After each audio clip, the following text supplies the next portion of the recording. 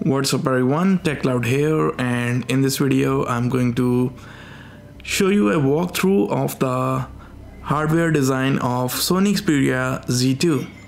This is a beautiful device, so I thought I should give a overview of the complete hardware and different elements of this beautiful device so that you can have a look at it more closely. So let's start.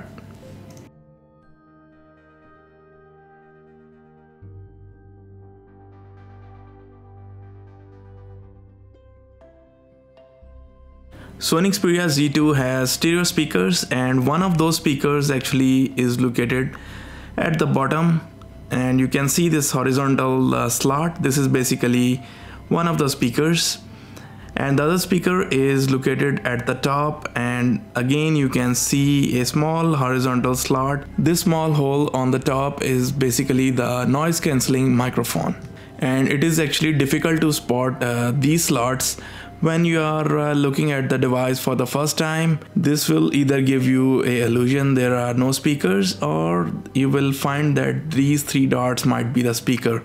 Actually they are the mic, and all the audio will go through these mics. Underneath the top speaker is the notification LED, and the color of the notification LED will be actually governed by the app it belongs to. On right hand side there are actually two main buttons located. One of them is the power button and the other one is the volume rocker, and they are made of metal and speaks about the quality of the build as well as the device.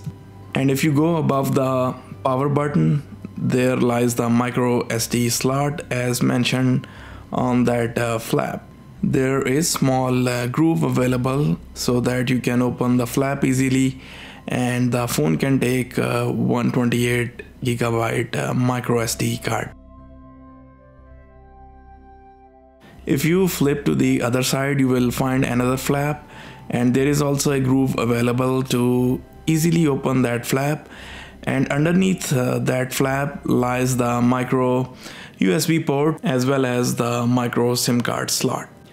Combining the SIM card slot with the USB port under the same flap is kind of strange to me, but Sony must have their very good reasons to do that.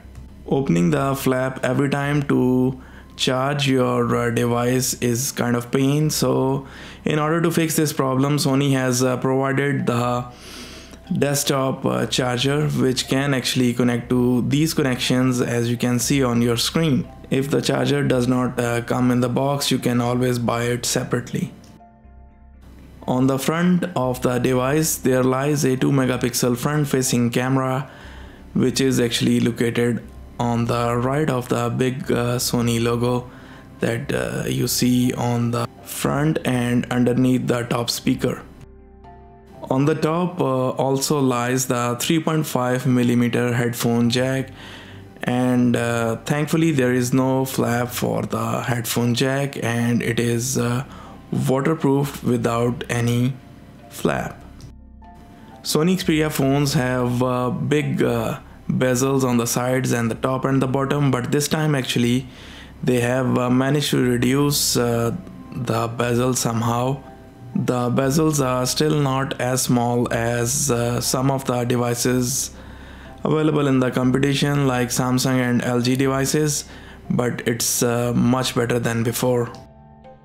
On the back is the trademark 20.7 megapixel camera, and this is the XMR RS sensor from Sony, and the lens is the Sony G lens. The sensor size is 1 by 2.3 inch, and underneath the camera is the flash, which is a single LED flash.